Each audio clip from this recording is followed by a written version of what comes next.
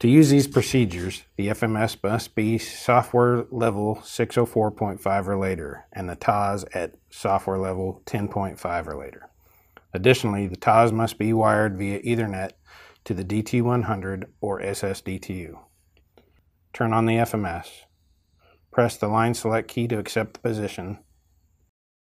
Press Data to access the data page 104. Select the TAWS line select key.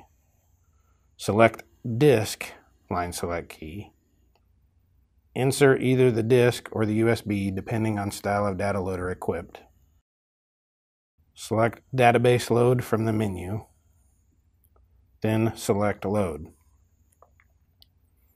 During the database loading process, erasing or loading is displayed.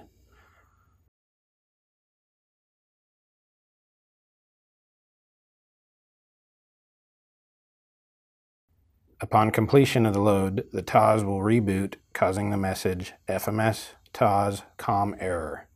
Reselect TAWS to display. This will be normal while the TAWS is rebooting. The message will be moved after the 1 to 3 minute boot sequence. You can also press TAWS to go back to the TAWS page of the FMS.